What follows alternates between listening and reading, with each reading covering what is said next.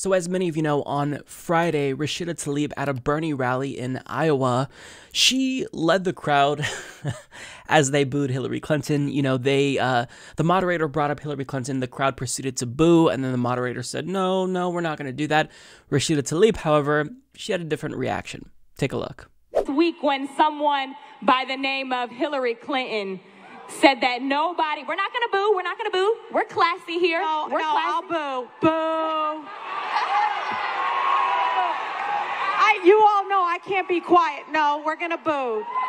That's all right. The haters will shut up on Monday when we win. There we go. I was going to say, a hater. That was absolutely phenomenal, and immediately when I saw this, I just thought, man, my love for Rashida Tlaib, I didn't think it could grow anymore, but she's amazing. But the thing that happened next, predictably, was, you know, the mass pearl clutching from the establishment. And I was so outraged by this myself, seeing their outrage, that I wanted to make a video. But on Friday, I went to the eye doctor and had my pupils dilated. So, you know, viewing all of these lights, filming with these lights wasn't really an option.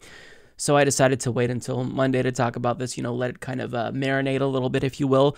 But, you know, one thing that irritates me is that, you know, amid all of the pearl clutching, nobody in the media who talks about this is supplying people with the context that they need. Because right before Rashida Tlaib booed Hillary Clinton, we got this article from the New York Times where she attacks Bernie Sanders and his supporters once again. So as Shane Goldmacher reports, Hillary Clinton said on Friday in a podcast interview that Senator Bernie Sanders and his supporters did not do enough to unify the Democratic Party after the prolonged 2016 primary, calling the behavior of his supporters distressing and saying it affected the general election. All the way up until the end, a lot of people highly identified with this campaign were urging people to vote third party, urging people not to vote, Ms. Clinton said in an interview with Emily Tish Sussman for her podcast, Your Primary Playlist. It had an impact. Ms. Clinton also drew a sharp distinction between her efforts in 2008 to bring the party together after her bruising primary battle with Barack Obama and the efforts by Mr. Sanders in 2016. Night and day, she said. Okay, so first of all, it's not up to us or Bernie Sanders to unite the party. You were the nominee. So that was on you to unite the party. And I'm sorry that people weren't just like willingly wanting to embrace you with open arms after you just rigged the fucking primary against us. But that was on you. I mean, you could have selected Bernie Sanders as your VP. You could have selected anyone that was, you know, relatively left-leaning as your VP, but you chose Tim Kaine and assumed that the left would come out to vote for you. Now, I don't think that Bernie supporters is what cost Hillary Clinton the election, because more Bernie supporters supported Hillary in 2016 than Hillary supporters supported Obama in 2008, and we'll talk about that. But what happened was you lost because you didn't excite the base, because you were offering nothing to voters. And she has the nerve to say that, you know, there was this sharp distinction between her efforts to unite the party in 2008 and Bernie's efforts to do the same in 2016. Bernie did almost 40 rallies for you. What was it, 39, 40? You did half that for Obama, and on top of that, you did nothing to rein in your supporters who identified as Puma. Party unity, my ass. And in case you haven't seen some of these clips, the reasons why Hillary Clinton supporters didn't want to support Barack Obama and even said that they'd vote for McCain is because Hillary Clinton ran an explicitly racist campaign against Obama. Take a look at some of the things that they said. Why? Because they want to do what they want to do. And they think we won't turn and vote for McCain. Well, I got news for all of you. McCain will be the next president of the United States. We're back. We welcome to Larry King Live Elizabeth Joyce. She's in Denver, a member of Just Say No Deal. That's a coalition, a group of staunch Hillary Clinton backers who are not supporting Barack Obama. She's co-creator of HigherHeels.com, which described itself as a forum of power chicks for Hillary. Wide shot of that. Tell me about it. Clinton's for McCain. Well, we're with a coalition called Just Say No Deal. We have about 3 million people. We have about 3 million people. We have about 3 million people. Same thing? Christy Adkins. I'm Clinton's for McCain. I'm an independent. And while some people may have an open mind and they feel comfortable voting for a man who went to a Madras Muslim school when he was younger, the Clintons for McCain. He wears Republican red and says he's eager to support John McCain. I'm going to campaign for him, volunteer for him. But take a closer look at Rajesh Rajagopalan's t-shirt and you'll see what's different about this picture.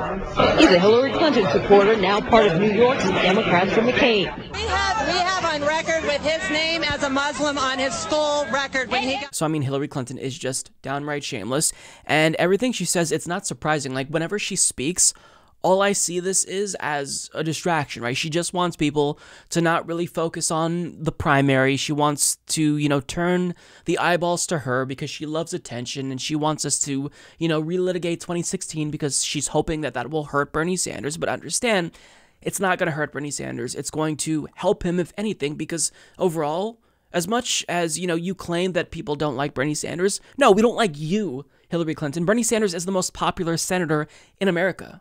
You are highly disliked. So, I mean, just to give you that context, I mean, she said this on Friday, and then Rashida Tlaib booed Hillary Clinton, and yet nobody's talking about Hillary Clinton's divisive statements, but everyone is clutching their pearls because Rashida Tlaib dared to boo Queen Hillary. I mean, look at some of these examples here.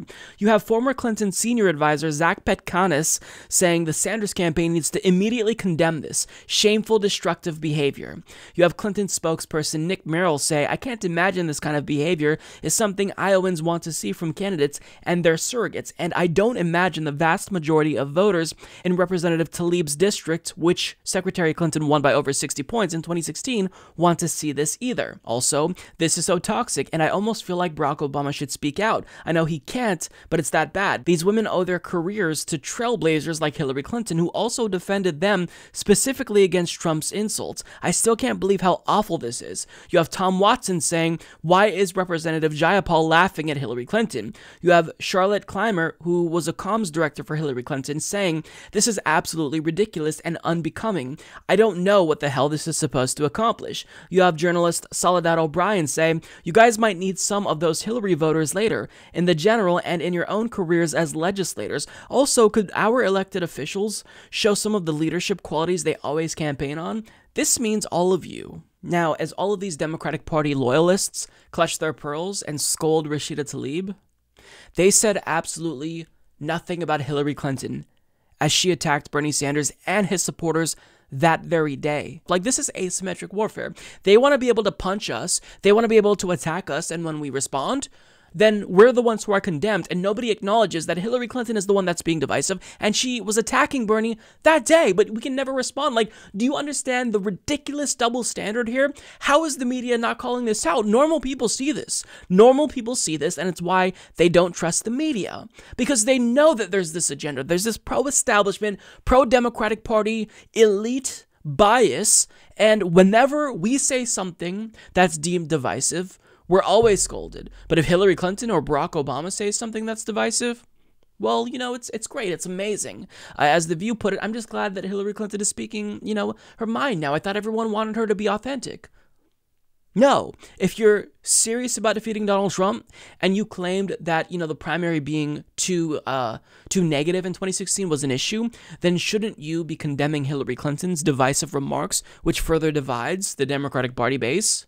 Because they will need to unify behind Bernie if he's the nominee. So Hillary Clinton, after all that he did for her, even after she rigged the primary against him, this is how she repays him. Now, Rashida Tlaib decided to kind of semi-apologize here, which I wish that she wouldn't have done that because she did absolutely nothing wrong. But here's what she said. I am so incredibly in love with the movement that our campaign of Not Me Us has created. This makes me protective over it and frustrated by attempts to dismiss the strength and diversity of our movement. However, I know what is at stake if we don't unify over one candidate to beat Trump, and I intend to do everything possible to ensure that Trump does not win in 2020. In this instance, I allowed my disappointment with Secretary Clinton's latest comments about Senator Sanders and his supporters get the best of me. You all, my sisters in service on stage, and our movement deserve better.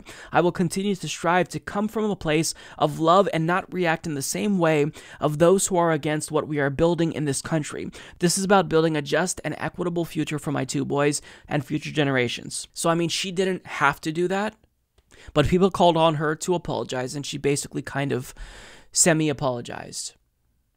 But has Hillary Clinton apologized? Like she said here, she was responding directly to Hillary Clinton's divisive remarks, but that's not allowed.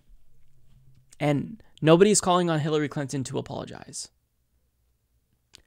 It's so unbelievable.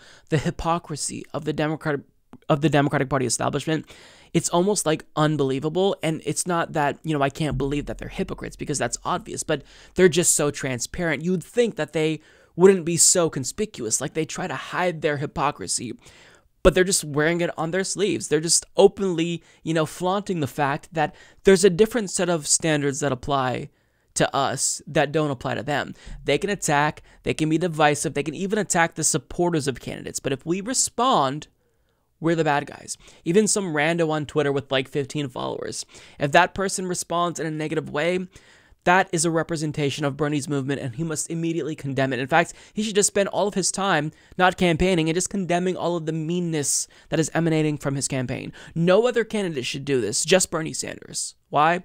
Because they want him to lose. So, look, I don't have to tell you guys this. You already know. This is nothing but hypocrisy. The pearl clutching is fake. This is fake, manufactured outrage. These people just don't want Bernie Sanders to win, and they know how powerful the, support of Rashida Tlaib, Ilhan Omar, and Pramila Jayapal is. That's why they're doing everything to defeat him. That's why they're calling on Barack Obama to speak out, to condemn Bernie Sanders, because he's popular. Maybe that would hold some weight. They want us to disarm. They want us to go away. But guess what? We're not going anywhere. We are not going anywhere.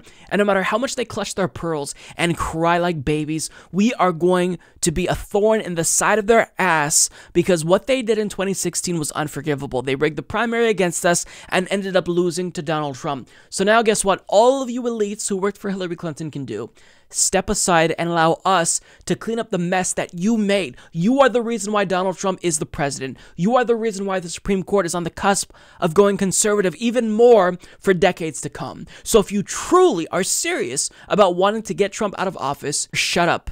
Do what you can to unify the party, as people like Rashida Tlaib are trying to do. Call on Hillary Clinton to apologize. Stop being so fucking hypocritical. It's insufferable. You all are insufferable. Join the Republican Party, because guess what? If Bernie Sanders is the nominee, he will transform the Democratic Party. So you're going to have to make a choice. Are you actually going to, support the nominee to defeat Donald Trump? Or are you going to side with Republicans? Because economically speaking, you already agree with them more so than us. So make a decision. Either you're with us or you're against us. But all of this faux outrage, it's not helping you. It's only hurting your cause and making us stronger, because I think that normal people see through it. They see the bullshit. They see, this phony outrage, and they're sick of it. This is why Bernie Sanders is rising. This is why he's surging. This is why he's the most popular politician in America, because he just cares about substance, not respectability and civility politics.